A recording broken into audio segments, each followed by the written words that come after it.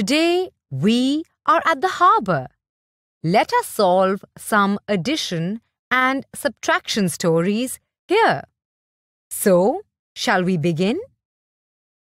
There are 1,246 yellow boats and 1,378 green boats anchored here.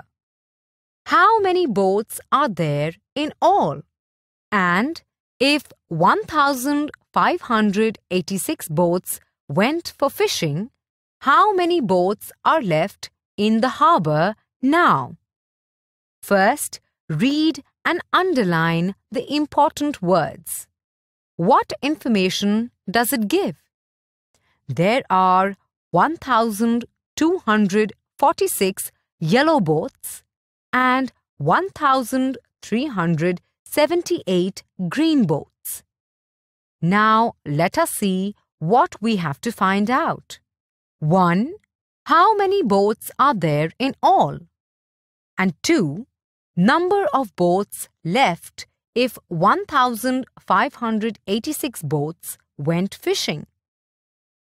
Here we will be adding the numbers to find the total number of boats and subtract 1,586 from this total to find the boats left in the harbour.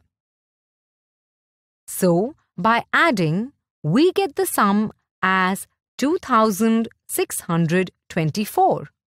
Thus, we say there are 2,624 boats in all at the harbour. And by subtracting 1,586 from 2,624, we get the difference as 1,038. Thus, there are 1,038 boats left in the harbour. Yippee! We got the answer. Now let us try to solve one more story. Look at that fisherman. He has rupees 9,000. Out of that, he gives rupees 4,345 to the harbour workers. He also buys a fishing net worth rupees 2,500. What is the amount he is left with now? First, read the story. What information does it give? A fisherman has rupees 9,000. He gives 4,345 rupees to the harbour workers and also buys a fishing net worth rupees 2,500. Now let us see what we have to find out. The amount left with the fisherman.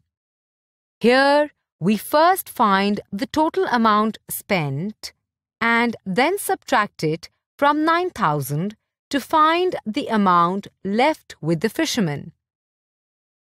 By adding the numbers 4,345 and 2,500, we get the sum as 6,845. Next, by subtracting 6,845 from 9,000, we get the difference as 2,155. Thus, the amount left with the fisherman is rupees 2,155. Wow! It was so much fun solving addition and subtraction stories at the harbour.